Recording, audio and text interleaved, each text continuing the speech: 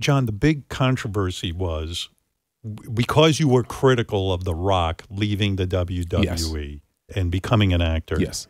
At the time, you're a young guy, and you're Sure. like, hey, what kind of bullshit is this? Why is The Rock going off and acting and everything? And you were vocal about it. Absolutely. And part of it also is shtick, too, because you're in the WWE. Trying to get him back, but it's such the wrong way to do it. So it became a real feud between you and The Rock. Oh, my God, yeah. I mean, it was real. It wasn't some bullshit. To me, it was more of like, I'm going to jab this guy because I have nothing to lose. I have all the leverage. Right. I'm there every day, and I love being there every day, and nothing is really pulling me away from being there. But were you hurt that The Rock left? In other words, were you like, hey, he shouldn't do that? You got to respect the WWE. No. I guess my angle came from the fact that he was openly saying, like, I love the WWE. And I'm like, man, if you love it, why aren't you here? Right. And what a stupid thing to say, because I can sit across from you now and say, I love the WWE, but SmackDown's in 2 days, and I'm not going to be there. Right. So like I can say that, and it was just it was my ignorant perspective, and I'm so sorry because he had a lot to lose. Right. Here he's putting his word on the line saying, I had to leave this thing. I love it. It's ingrained in my family. I fucking love this. But I'm just doing other shit right now. Well, now you understand it Of because course. you're doing other shit. And now I have to eat a bunch of shit and say like, fuck, I was wrong and I'm sorry. I love that you say you were wrong and you're sorry. Did you ever call him up? I mean, personally, call him up and say, hey, Dwayne, I'm sorry. Yeah. I made a mistake. Yes. Can you forgive me? And if you can, I understand. So not exactly in that order. I jabbed until he actually came back, and that made it worse because now we're in the same cage wanting to come out triumphant, so we wouldn't talk to each other. There was a lot of stepping over the line of boundaries of what's permissible and trustworthy in the ring and what's not. I violated his trust again by calling him out on some shit that I, didn't necessarily ask for his approval. He did the same to me, so we grew farther and farther apart until we actually had to perform here in Miami for WrestleMania.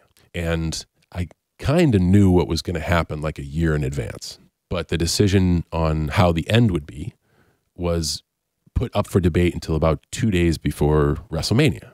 About who would win. About who would win. Right. And this is a very important thing. And I think it certainly a lot of weight rested on Dwayne's shoulders because he's the one who came back. And he didn't need to come back. Right then he's on the way to becoming in his own universe. He doesn't need to grace us with his presence. Right. He's doing okay. Right. So he comes back and he does a lot of dates for us, and the buildup is fantastic. We build a thing for a year. 2 days before we begin going over what we're supposed to do. Was that remarkably uncomfortable because you have to meet with him privately? For like 5 minutes. Wow. Because we had buffers in Pat Patterson and Arn Anderson and Michael Hayes. We finally have to be in the same space, and eventually we do have to work together. And he is so professional and so meticulous, and I just wanted to get the match in the ring. Right. So it wasn't like, hey, we got to do this and this and this.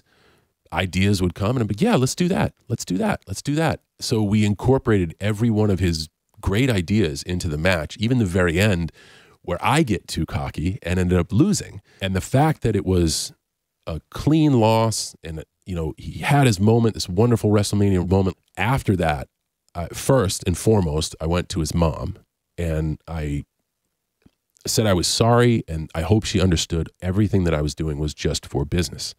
And his mom is an ace. She was amazing.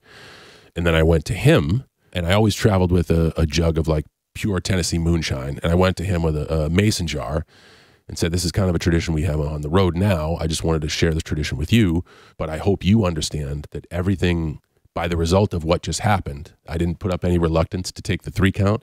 I didn't put up any reluctance to the finish. And I think it was in those 30 minutes that he had a greater understanding of this kid's just a little ignorant. He was trying as hard as he could. He doesn't see the whole picture yet. Are you friends now? Yes. I text him all the time. He'll send me voice messages. He'll send me texts. Like, oh, wow. He's truly in a universe of his own. And every inch of success he's ever earned that word is very important. He has earned it. Yeah. And now having to try to tread in some of his wake, I see exactly how difficult all that is. And I'm not even 100th of his level. He is just, man, he's an electric force when he shows up.